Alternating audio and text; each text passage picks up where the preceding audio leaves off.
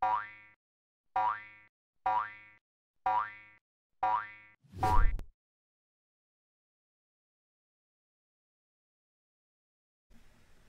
and welcome back to Frogboy X1 Gaming. I'm Andrew, and tonight I want to do a review for Psychonauts 2. So if you like this content, don't forget to like and subscribe. And let's get started with this. So, I'm going to start this one out with level design. Okay, because this is probably one of my favorite parts of this game. The level design is nothing short than amazing. For a platformer, this game feels extremely well built. I love the fact that every level in this game feels completely different. It is amazing. I thoroughly have enjoyed my gameplay time with this game. The different things, like the different psi powers that you get, it really opens up this world to more of a varied gameplay than I thought was even going to be possible with this. I'm happy with this. This is probably one of the better platformers I've probably ever played in my life, and I've played a lot of those. I have moved away from platformers, you know, over the last few years. You know, I don't normally play them as often anymore. Normally when I play these games now, I play them, you know, let my kids watch me when I play them. My kids are getting older now though, so they like to do these games on their own now. So over the last few years, it's been, you know, kind of hit and miss ever since we got the kids their Switches. We haven't really sat down and played as much, but Junior has sat down with me today. We started playing this game at 8 o'clock this morning, and we played it up until about 25 minutes ago.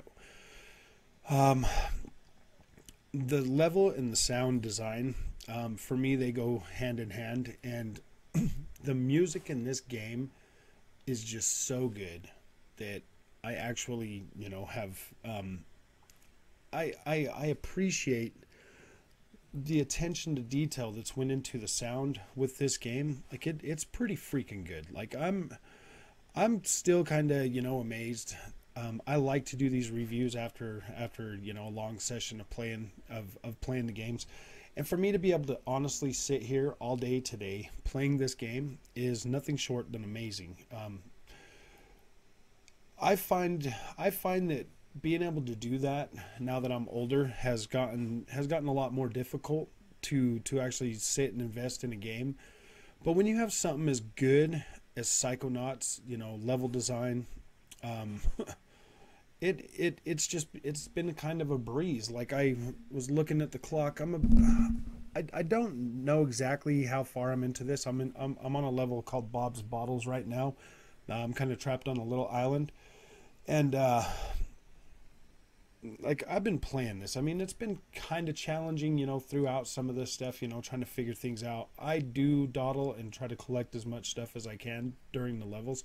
So, I mean, a lot of these levels I feel like I could have beaten a lot quicker had I not went out of my way exploring as much as I have. But this game here, for some reason, it makes you want to explore. It makes you want to collect things. It makes you want to go out of your way to do things that that are fun, and it feels meaningful. It doesn't feel like I'm wasting my time when I'm playing Psychonauts 2. There are some insane kind of level designs, you know. There's like the inside of a mouth.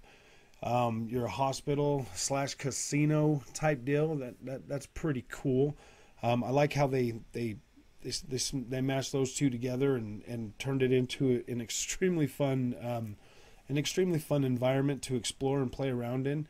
You have this open hub. Well, you basically have, you know, the Psychonauts headquarters, and then like the surrounding area that you can go out, check out a forest, a campground, and all kinds of other stuff, and just explore in there and find more secrets and more collectibles.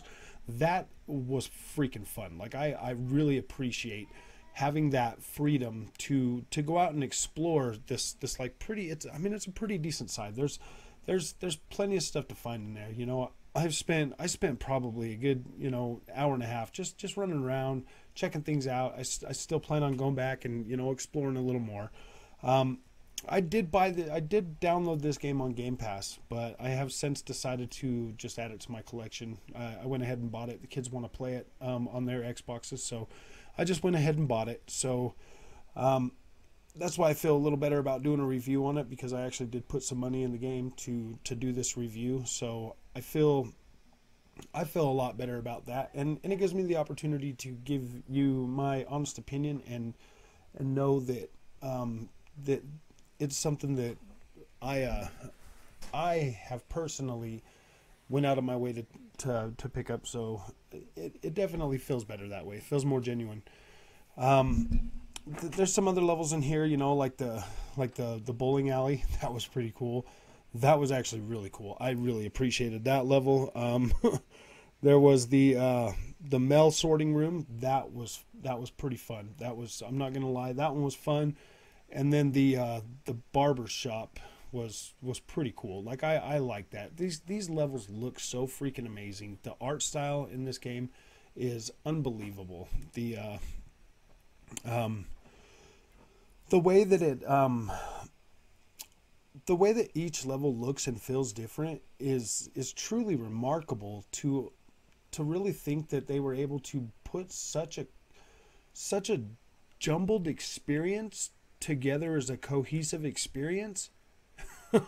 Is beyond me. Like, it works. Like, this game works. You go through this psychedelic stage. I call it the Jack Black stage, because I'm pretty sure Jack Black is the voice of the character in there. I'm not going to try to spoil anything for you, but that was amazing. I enjoyed every second of playing that level, and I don't normally go out of my way to play these platformer games. So when I find something is truly unique as what Psychonauts 2 is, like, I'm blown away at just how fun and exciting this game has been for me. The cemetery level is by far one of my favorite things.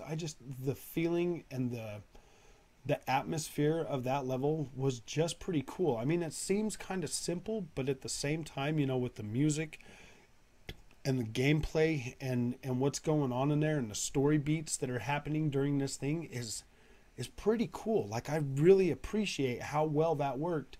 And I mean, I can't wait for you to experience this game so that you understand and see what I'm talking about. And that brings me to the characters and voice acting. Okay, the characters in this game are believable. Like, you believe that these are actual characters, they're actual people, and they have their own thoughts and their own minds, and the way they interact with your character and surrounding characters, it's believable to a point that it doesn't feel all like shoehorned in. It feels pretty natural to me, and I really appreciate that. The voice acting, the characters that they have, they nail their lines. Like, this is such a good experience, easy to follow through, easy to get into, and kind of believe in.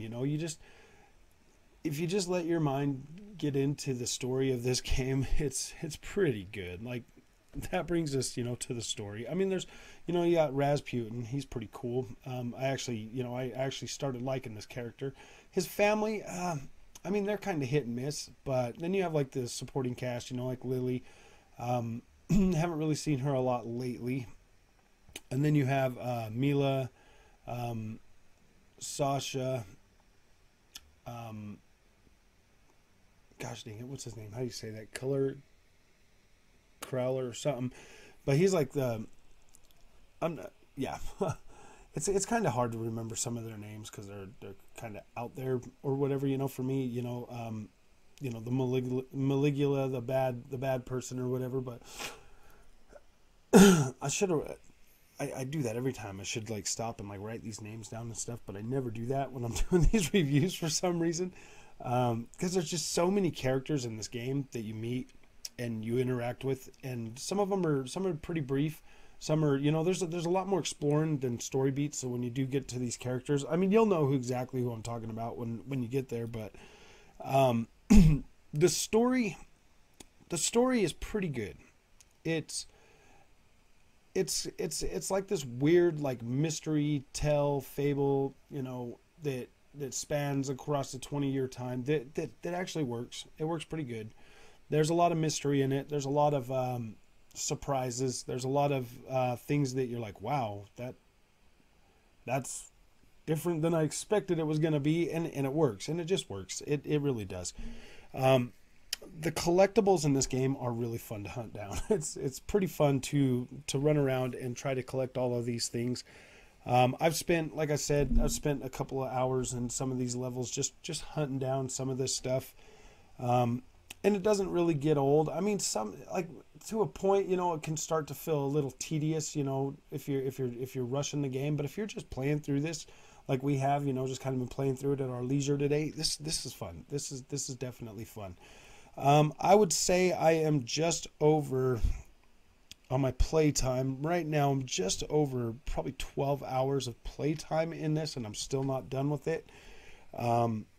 So that's pretty good. Like I'm feeling pretty good about that, still not being done. And, the average level, some of them have taken, a few minutes to a couple hours. So, yeah, like I'm feeling pretty good about this. I'm feeling like you could probably, stretch this out to about 20 hours, and be able to, like really enjoy the playthrough and really, like go and look for things and collect stuff and read lore and stuff like that. So I feel like you could probably get a good 20 hours of gameplay out of this, doing all of that stuff. That's kind of what we've been doing. What me and Junior have been doing is just kind of, going through this game, reading some of the lore, finding stuff, collecting, things. So it's definitely expanded the playtime. So that's pretty good.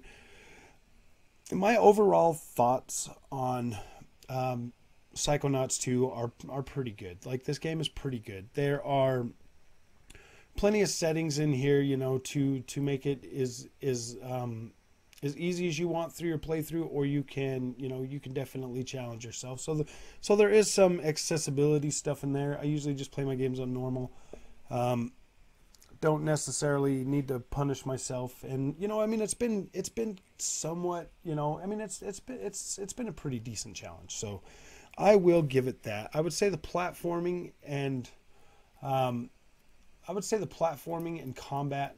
Combat's not as, it's pretty good. You'll get to like certain enemies in this game that are gonna test you, but they are overcomable with your psi powers. You can figure them out to where you can use them effectively to fight these enemies, like slowing them down and stuff like that. That's definitely later in the game though. But yeah, my overall thoughts are pretty good. I do recommend this game. Yeah, you can download it on Game Pass, but I feel like this is a solid buy. Even for the $60, I don't have any regrets paying that for this. Yeah, this is a good experience, and it is worth your money and definitely worth your playthrough. If you are just going to Game Pass this, no shame, definitely worth it. This is one of those reasons why Game Pass is amazing. You are definitely saving yourself some pretty good money here, and you are getting a solid experience. If they say Ratchet and Clank is AAA, Psychonauts is AAA. This game is good. I have enjoyed my time a lot more with Psychonauts 2 than I did with Ratchet and Clank Rift Apart. A lot of that probably has to go with the fact that I rushed through Ratchet and Clank Rift Apart. I still remember that game. I still remember that story. It was still pretty good. But I honestly can say I have enjoyed my time with Psychonauts 2 a lot more, and that's because I have not rushed it. So had I not rushed Ratchet and Clank, I think these two games would be head-to-head. Easily head-to-head with Ratchet and Clank, no problem. Visual-wise, this game is a stunner. I guess you could say it looked a little rough at the very beginning, but it doesn't. It does have a, like, the visual style for this game works. The visual style for Ratchet and Clank works for that. these are both visually stunning games. If you play Ratchet and Clank on PlayStation 5 and you play this on Xbox Series X, I would say they're comparable. They're pretty good. They both work. They both look amazing. So yeah, visuals, sound is great. Yeah, like I said, this is a definite play, and yeah, I can fully recommend paying full price for this game. It is great. So if you like this content, don't forget to like and subscribe. It really helps out the channel, and I really appreciate your feedback as well. So I will see you in the next one. Thank you.